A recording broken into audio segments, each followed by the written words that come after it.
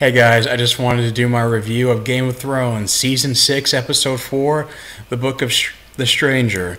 So Jon Snow has basically handed over his position of Lord Commander to Ed.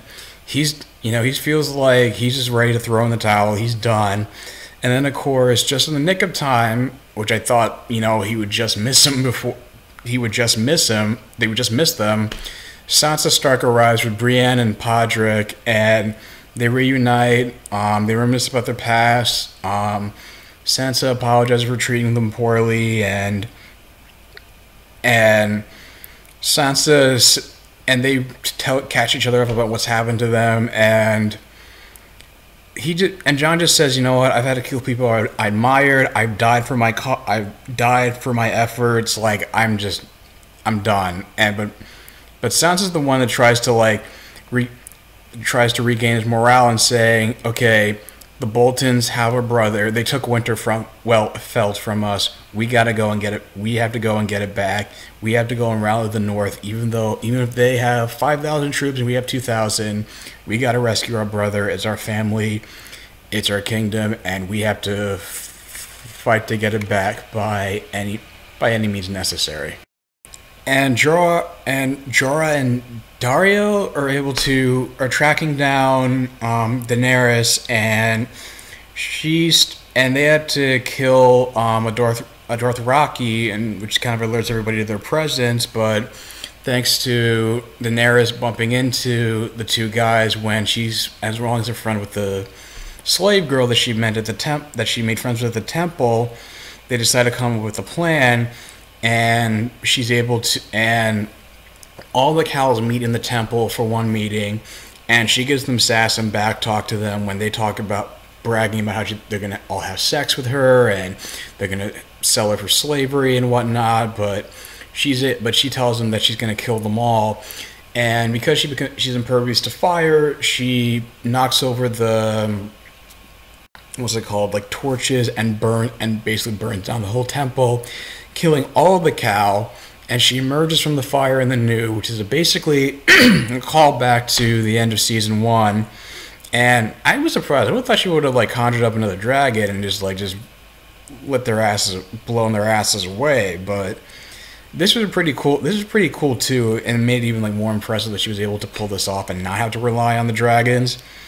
And so all the Dothraki is bowing down before her and seeing her as a god. And it wasn't just in the end of season 1 in which it was more it was just only a few people who saw it. It was just the entire Dothraki seeing her now, and now it's I'm just hoping that maybe they become part of her army, and she either goes back to Meereen or goes over to Westeros and maybe cause some trouble there, or just have some kind of effect on the plots going on or the events going on there. Now back at Pike, Theon has made it back to see her sister Yara await for her, and she's furious because she wastes his efforts to get him back, and she accuses him of only coming back just to make a play at the throne. But Theon declares that he just wants to help her claim the throne instead.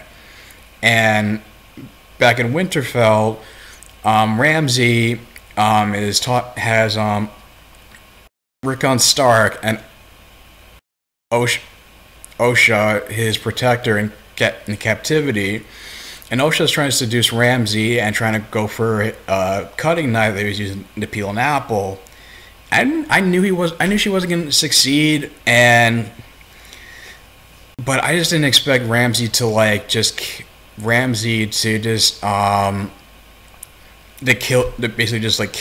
the killer and stab her in the neck and just kill her right then and there, because we just got. I mean, I was you gotta be fucking kidding me. We just got her back on the show, and it's just she was back to just get killed off for one episode, which basically I just thought it was kind of disappointing for me, and I just thought that was just sucked. And some of the other subplots that happened are Littlefinger going to checking on his nephew Robin Arryn, who is a cousin to the Stark kids, and basically wanting to convince him that the Knights of Vale, set forth and attack House Bolton with his own little, with whatever ulterior motives he has in mind. And Jamie and Marjorie is taken to meet with the High Sparrow, who talks about how he lived a life, he left behind this life of, women and drinking when he was first, and also as a street cobbler to become a well-paid cobbler to become an evangelist. And she's taken to go visit Loris' brother, who is so broken and just wants to and Marjorie wants to convince him to hold on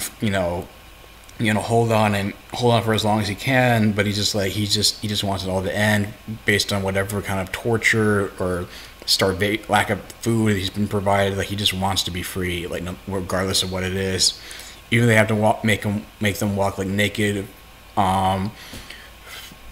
in the streets as to atone for their sins and basically humiliate them. And Jamie and Circe form a reluctant alliance based on information they got from their son Timon.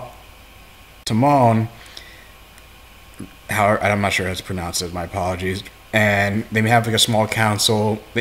Have a small council meeting, which includes Marjorie's mother saying that they have to take action and lead their armies against the High Sparrow's armies, even if it leads to a lot of losses of life. But they just figured, better High Sparrow's forces than theirs. So overall, I definitely like this episode better than last week. It seemed like things were going into motion. I liked how there was like finally a reunion between Sansa and Jon, and